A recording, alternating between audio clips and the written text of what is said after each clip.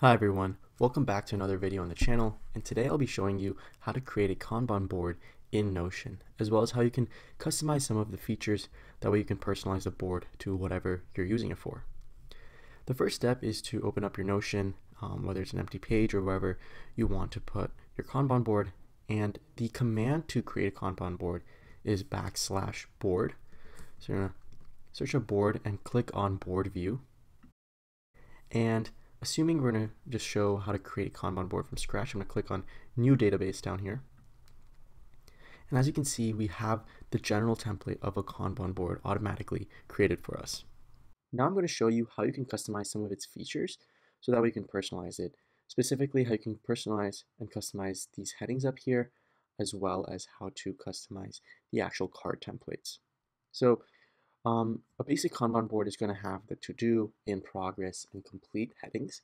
But let's say I want to make it more personalized for creating for example, a content creation video pipeline Kanban board. So just for the sake of this example, I'm going to create kind of a content creation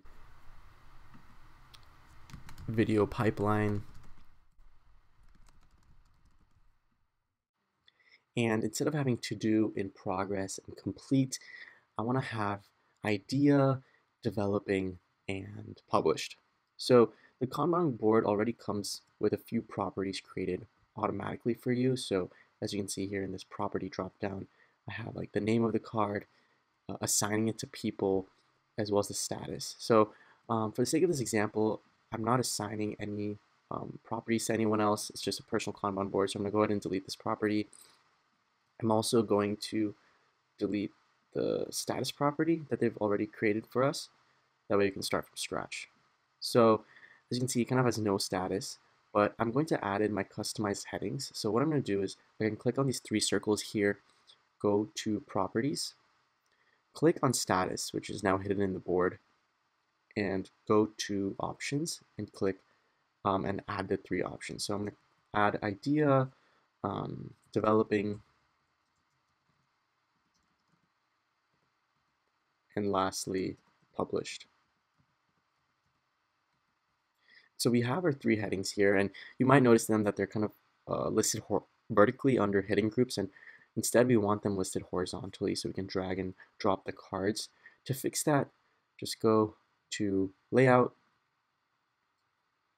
go to Group By, Status, and you want to press Show All.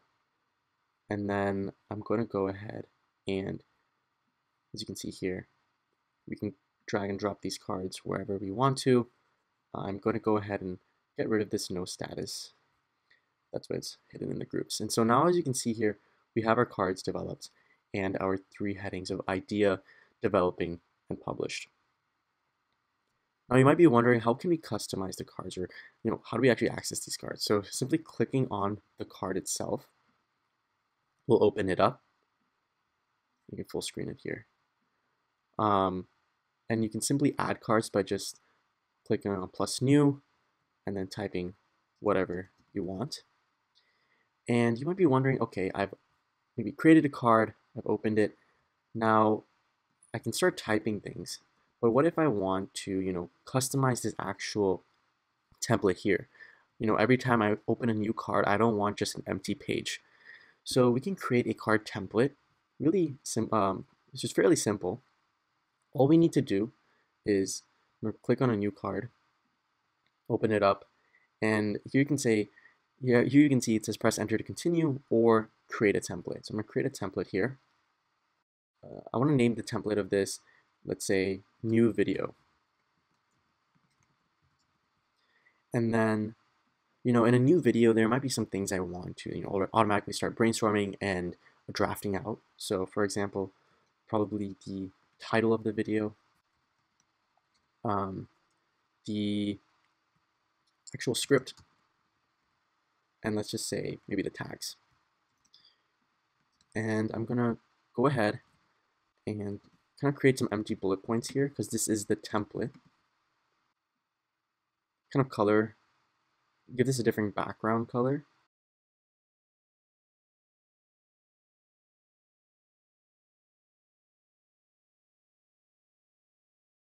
So now we've got this automatic kind of template that we've created. So I'm going to go to back.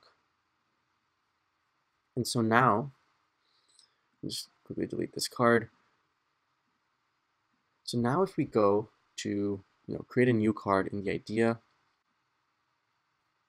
let's say we want to name this how to create a Kanban board.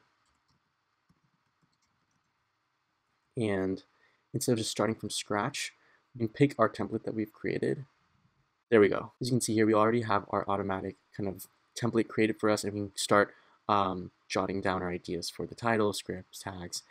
But this is, again, just a simple tutorial of how you can create a Kanban board in Notion, as well as how you can customize it to your personal needs.